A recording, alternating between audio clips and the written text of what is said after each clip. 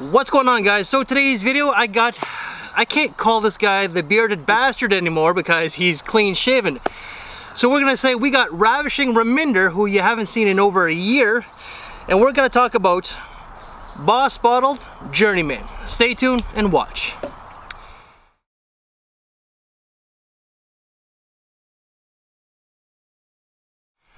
We haven't seen Reminder in over a year. I think the last one that we saw you in was the Dolce & Gabbana light blue Sun last year. Yeah. Where we filmed at Reminder's place, and right now we're actually at, where are we at?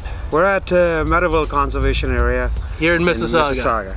Alright, so we're trying to promote a little bit of social distancing because our better halves said you have to have a little bit of space between you. So here's the proof, okay ladies? Now, alright, so Hugo Boss Journeyman was actually launched in 2018. The notes according to Fragrantica, the top notes are floral notes and green accord, with the mid being black tea, and the base is Gaiac wood and sandalwood. I ended up getting this decant from myperfumesamples.com or something like that, and I went through half of it. Reminder went through the other half almost. What notes did you get out of this one, Reminder? Well, Chad, first of all, thank you for having me. Not a problem. After a year. And well, I tried it. First thing I got out of it was this very woody musk, and it's not, for me, it's not for summer. Really? It could be for some. All right. I'm just saying. All right. But it was average lasting. I didn't last about 6 hours max.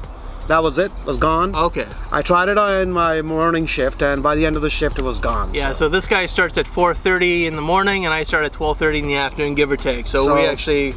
It was gone within about 7 hours. Okay. So well, not very long lasting. I kind of like a cologne that goes out all my shift. So yeah. No, I get it. Yeah. So you didn't get the floral notes, the green notes. You just got pretty much woods. Yeah. It was. I would say it's very musky for me. Okay. Like dinner time kind of cologne.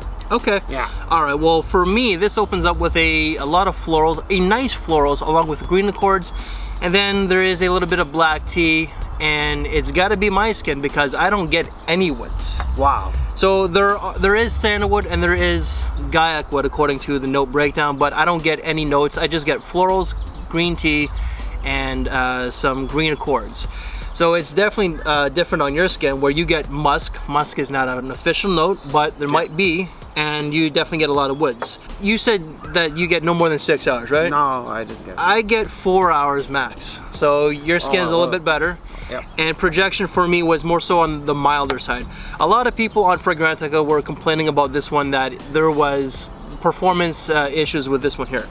Seasons, you said that you wouldn't see yourself in the summertime, so when would you see this one?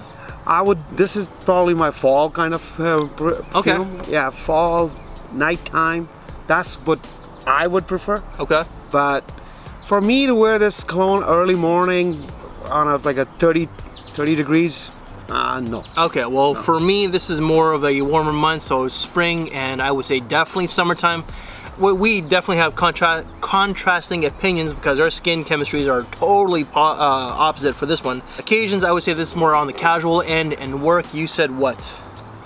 I would wear it to casual evening out and like say 16, 17 degrees kind of fall day. Okay. Yeah, that kind of. Prices for these go for anywhere from $45 to $50 USD. It's only on it's only on FragranceNet, Fragrance Buy, and Fragrance X doesn't sell it.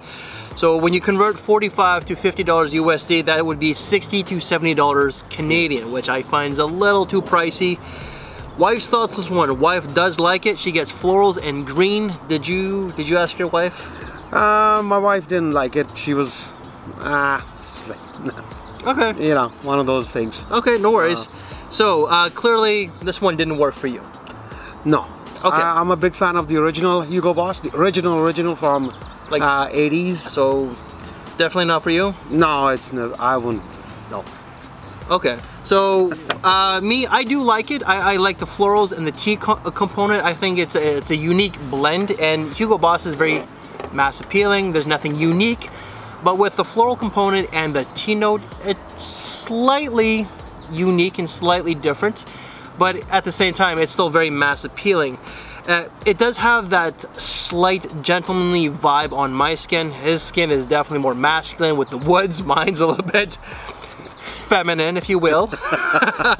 But I do like it. I think that what could be worked on is the longevity. So just like my skin and a lot of the other people on Fragrantica, there is performance issues. You said you get 5 to 6 hours. Around there somewhere. If this could push to no more than 6 hours, I would truly get a bottle of this one here. But my rating out of 5 is going to be a 3.5. What would your rating be? I'll give it about 3. Okay, yeah. Fair enough. Fair. So guys, that is our take of Hugo Boss Hugo Journeyman. So if you like this video, make sure to give it a big thumbs up, share the video, subscribe if you haven't, hit that notification bell. We thank you for your time, take care, and we'll see you later. Thanks for watching, everybody. Thank you.